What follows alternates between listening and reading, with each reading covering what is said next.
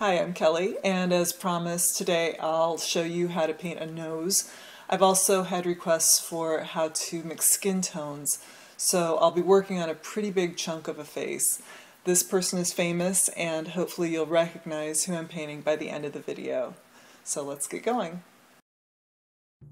I'm wetting down his entire face with a big 3/4 inch wide flat brush.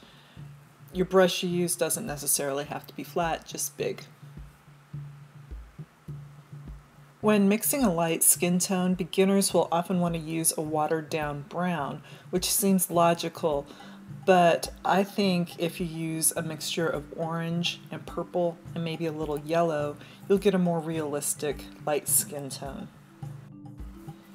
This is the most exciting part of any portrait I do, but it's also the most stressful. I love watching those colors explode onto the wet surface. As you can see, I'm staying away from highlighted areas such as the bridge of the nose and the top of the cheekbone. I've also masked off a few spots that I want to protect and keep totally white.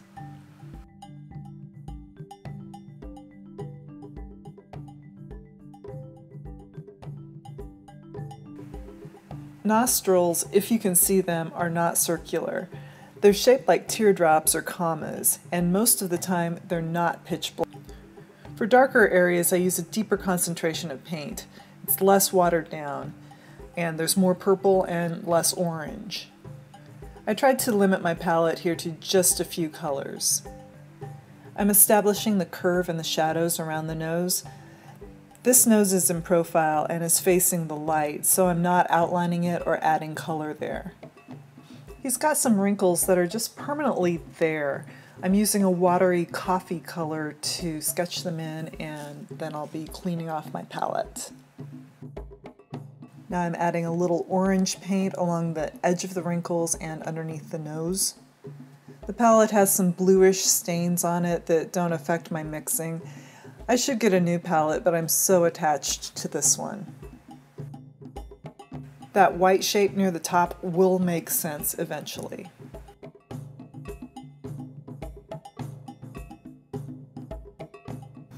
Next I have kind of a fast cheekbone shadow, and then I'm darkening the top lip just a bit.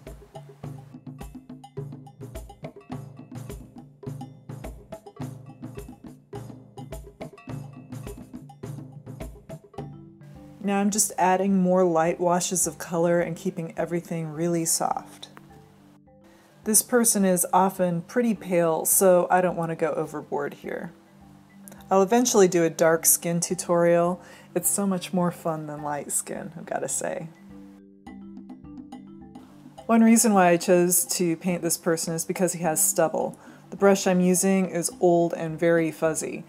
I use it to dust tiny amounts of paint over the surface of the skin, just barely touching the paper. This technique is called dry brush, and it creates a texture that resembles stubble. I've also darkened the nostril again.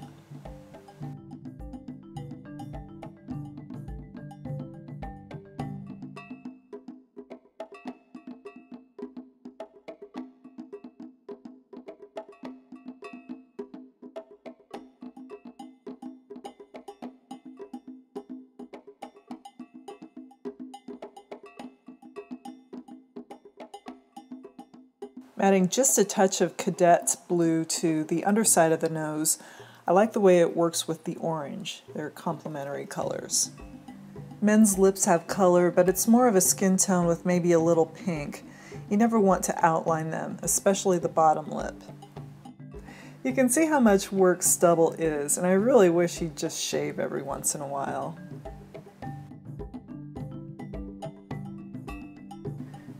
Unfortunately, my camera isn't catching the bottom ½ inch of the painting, but rest assured that there's a lot more stubble down there too.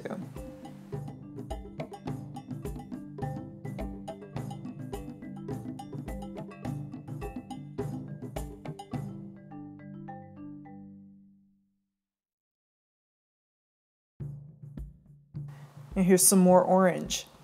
Older people are easier to paint than babies. Babies have no wrinkles, so if I want to make their skin darker, I have to wet the face down completely before I can add more paint.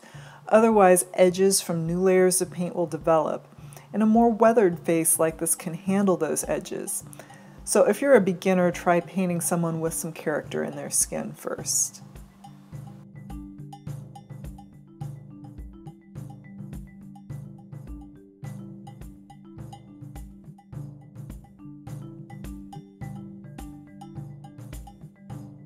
He's got a couple of freckles you can see here. He also has some more under his eyes, but they're sort of lost in the glare of this picture. Now I'm drawing in the thing that makes this person look like who he is. Sorry about the time jump. I'm going to go over this area a few more times. He's wearing some taupe-colored sunglasses, so that affects everything I paint underneath them. They all have this kind of brownish quality.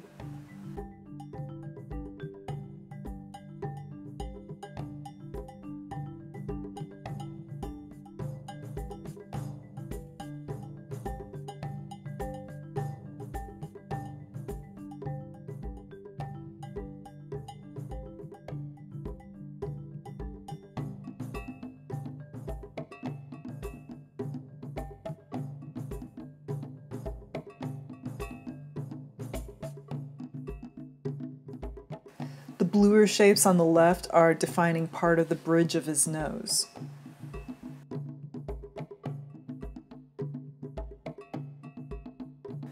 The background colors are defining his profile as well. There's something oddly futuristic about the shape of his nose. I'd like to see someone create a concept car based on it. And this is the kind of insane stuff you think about when you paint people as often as I do. I'm adding some more shadows around the eyes.